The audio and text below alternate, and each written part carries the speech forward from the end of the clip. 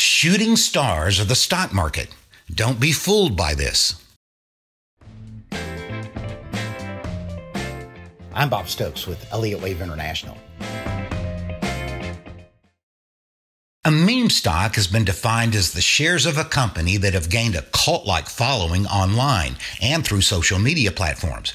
This following is largely comprised of novice investors who hope to make a quick profit. You may remember two well-publicized examples of meme stocks back in 2021, GameStop and AMC Entertainment. There have been others. Well, Robinhood Markets has been described as the brokerage behind the meme stock revolution. Indeed, the shares of Robinhood itself went public near the end of July 2021, and its new share price doubled in early August 2021.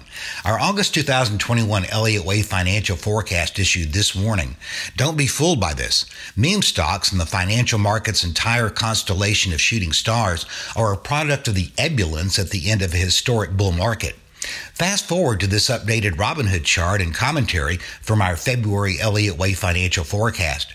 The chart shows the immediate outcome after our August 2021 warning, an 88% decline in Robinhood's price.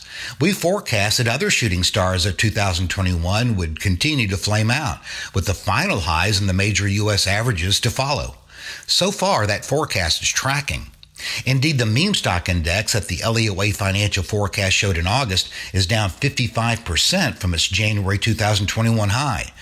You might have thought that the speculative fever surrounding hot stocks and even the broad market would have cooled down significantly since the recent wild price moves. However, on March 1st, a CNBC headline expressed this sentiment of a firm's chief investment officer. There are a handful of tech stocks that are so cheap, you need to be buyers here. This chief investment officer might turn out to be right. Then again, cheap stocks can get a lot cheaper. Learn what our analysis suggests is next.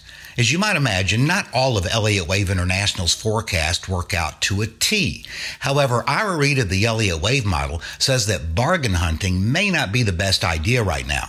Learn why as you follow the link below this video.